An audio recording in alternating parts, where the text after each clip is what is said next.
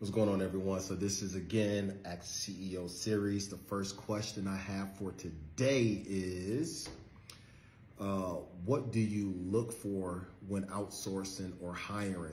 So the things that I look for when I outsource and hire is your portfolio. I need to see your quality of work or lack thereof. I need to see what you are capable of doing. If you say that you edit, let me see some, projects that you have actually worked on editing, whether you edited the whole project or you were one of the co-editors. If you was a director or a DP, let me see some of the things that you directed, or let me see some camera angles if you were a DP. If you said that you research, if you're a writer, I need to show me proof of work. I need to see your portfolio.